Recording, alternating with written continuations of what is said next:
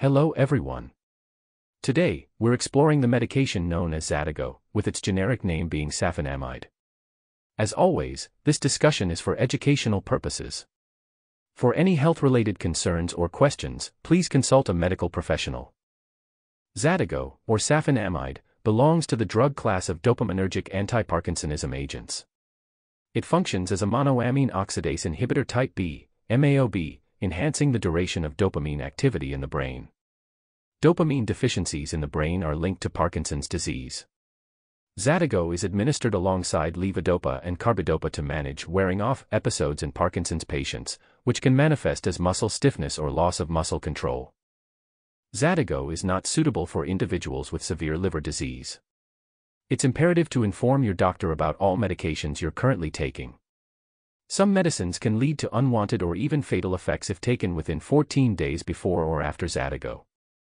Xadago should not be taken if you have an allergy to safinamide or if you have severe liver disease. It's crucial to avoid certain medications 14 days before and after taking Xadago, such as amphetamines, certain cough medicines, and other MAO inhibitors. Before starting Xadago, inform your doctor if you have a history of liver disease, blood pressure issues, mental health disorders, unusual urges, eye problems, or sleep disorders. The effects of Xadago on pregnant or nursing mothers are not fully known, so it's essential to discuss with your healthcare provider if you're in these categories. Like all medications, Xadago can have side effects. Some individuals may experience vision changes, uncontrolled muscle movements, confusion, hallucinations, seizures, or significant blood pressure changes. There might also be increased urges, such as gambling or heightened sexual desires. Common side effects include involuntary muscle movements, falls, nausea, and sleep disturbances. Always consult your doctor about any unusual symptoms or side effects. Xadago can interact with other medications.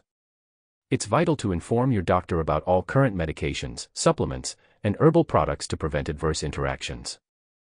Always follow your doctor's prescribed dosage for Xadago. Typically, the initial dose for Parkinson's disease is 50 mg orally once a day. Depending on individual needs and tolerability, this may be increased to 100 mg orally once a day after 2 weeks. It's essential to note that Xadago should always be taken in combination with levodopa and carbidopa. While on Xadago, and for 14 days after stopping, it's recommended to avoid foods high in tyramine, such as pickled foods and certain meats. Consuming tyramine while on Xadago can dangerously elevate blood pressure. Also, some patients have reported falling asleep during daily activities, so it's advised to avoid driving or operating machinery until you're sure of how Xadago affects you. A common question about Xadago relates to dietary restrictions. It's essential to avoid foods high in tyramine, such as aged or fermented meats, while on this medication.